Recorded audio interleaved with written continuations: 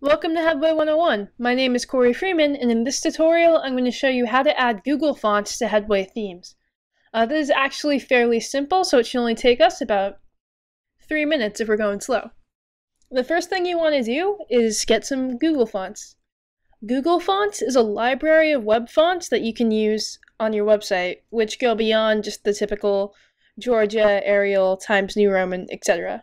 I'm just going to type Google Fonts into Google, and you can see it pulls up google.com/webfonts. You can click Start Choosing Fonts, and now we've got this entire library of, right now, 501 different fonts that we can use.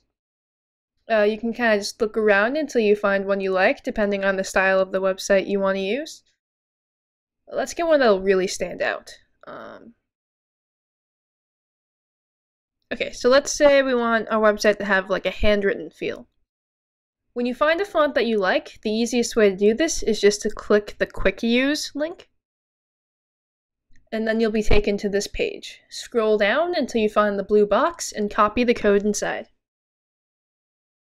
Alright, now go to your WordPress installation. Under Headway, go to Options. From Options, go to Scripts and Analytics, and in Header Scripts, paste this code. You can see I've already got one in here from earlier. And then click Save Changes. Scroll down again, and Google will give you the necessary CSS code to use your new font.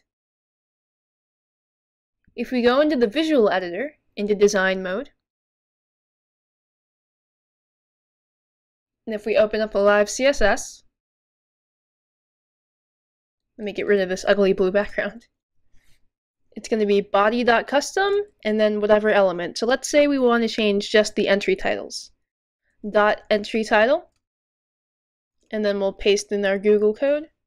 And as you can see, our entry titles are now handwritten. This will also work for the body text. In general, if we just type body.custom, you can see some of the text around our website is changed. And body.custom.entry content to make everything in posts and pages into this style. You can also use further CSS to target the navigation menu, the banner, etc. I would suggest either watching any of the live CSS classes available, or the live CSS bundle available from Headway 101, or going to w3schools.com to learn more about using CSS to change text. But that's how easy it is to install a Google font, and that's how you use it. For reference, yes, you can use Google fonts in child themes.